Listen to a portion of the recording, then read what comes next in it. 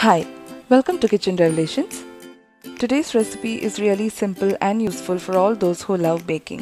It is icing sugar. It is used in cake frostings and for dusting on cakes and cookies. So let's quickly get on to the recipe.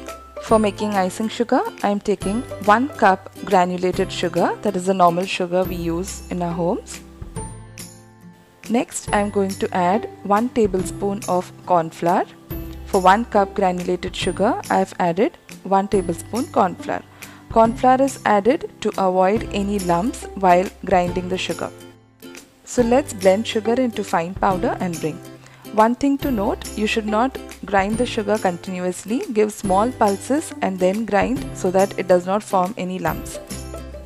After giving 4 to 5 pulses, I can find still small granules in this sugar powder.